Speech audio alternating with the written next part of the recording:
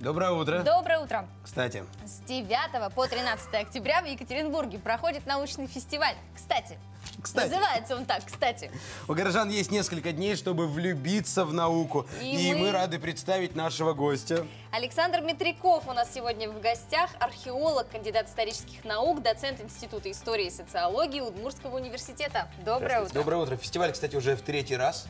Кстати, мне так нравится употреблять это слово. Да. Вот, и, все же циклично, все развивается, все идет вперед, и все трансформируется. И как раз фестиваль посвящен в этом году именно трансформации. Правильно? Все так. Что там ждет гостей на фестивале? Ну, фестиваль, кстати, это фестиваль популярной науки, который охватывает не только физику, тем более ядерную физику. Там есть и химики, и биологи, и вот гуманитарии тоже тут добрались. И археолог там оказался. И археолог там тоже оказался, да. Как себя археолог чувствует на атомной станции? Интересно.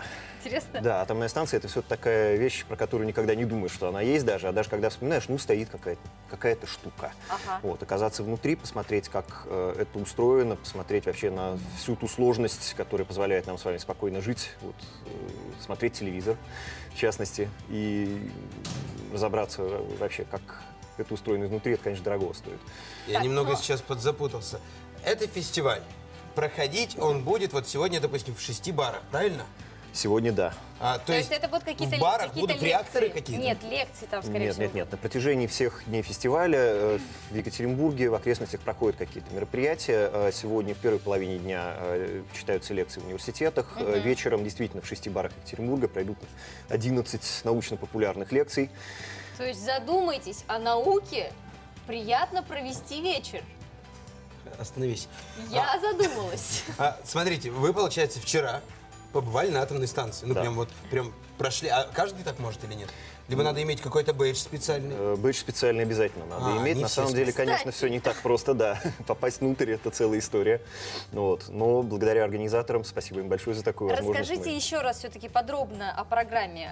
Семинары, лекции, бары, атомные станции. Очень обширно получается. Чем заинтересовывать будем? Куда бежать? Бежать туда, куда хватает времени и сил. Ну вот сегодня вечером в барах, как уже было сказано, лекции. Завтра вечером в Ельцин-центре, если память не изменяет, устный журнал «Язык Эйнштейна». Очень интересный формат. Я, правда, в нем буду участвовать еще только первый раз, но, судя по описанию, это многообещающе. Каждый день мы получаем новости из мира науки. Ученые открыли, ученые раскрыли тайну, сенсация. И здесь специалисты в своих областях предлагают прокомментировать какие-то интересные новости. То есть вы, как археолог, тоже будете проводить какой-то семинар? Я там на языке Эйнштейна буду как-то комментировать археологические новости. То есть вы знаете же, как выглядит новость из области археологии. Ученые раскрыли тайну древних чего-нибудь. Вот. Будем смотреть, что из этого действительно тайны, что на самом деле обычное. А где найти В воскресенье Синара, по-моему, да? Да. Где найти полный список всех баров? На сайте фестиваля науки, кстати, он легко гуглится. Вот. Фестиваль науки, кстати. Кстати, о фестивале науки. Вот. Все легко, очень легко и просто запомнить. Вот. И все-таки о чем... Она хочет спросить, бары в этот момент работают в обычном режиме или нет? Абсолютно обычном режиме. Все, Юля, бары работают в обычном. Нет, я хотела спросить все-таки об археологии и о реакторах. Расскажите что-нибудь интересное для наших телезрителей, что конкретно для вас было новым. Ну, с точки зрения археологии, конечно, реактор штука поздняя, нам неинтересная. Вот. На самом деле археология, конечно, страшно далека от ядерных реакторов, на первый взгляд.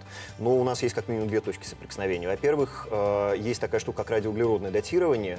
Тот метод, с помощью которого сегодня самые древние археологические находки получают свой возраст. Без него мы были бы бессильны продатировать неандертальцев, пятикантропов, австралопитеков и всех наших прочих предков. Вот. А во-вторых, что интересно уже не столько археологу-прикладнику, который в земле копается, сколько первобытчику, который древними эпохами занимается. Люди же всю свою историю пользуются в основном солнечной энергией, упакованной в разные формы. То есть в виде травки, в виде коровы, которая эту травку ест, угля, нефти, газа. И по большому счету других источников, за редким-редким исключением, у человека никогда не было. Вот посмотреть, как выглядит ядерный реактор, тут новый принципиальный способ получения энергии, который человечество изобрело не так давно. Это, в общем, еще интересно с точки зрения того, что что-то в этом отношении сильно поменяется, видимо, в ближайшем будущем. Каждый раз, когда человечество находило новый способ извлекать энергию из окружающего мира, оно сильно менялось. В общем, вы даже как ученый все равно нашли для себя что-то новое. Да, естественно. В общем, давайте подведем итог. С 9 по 13 октября фестиваль науки «Кстати».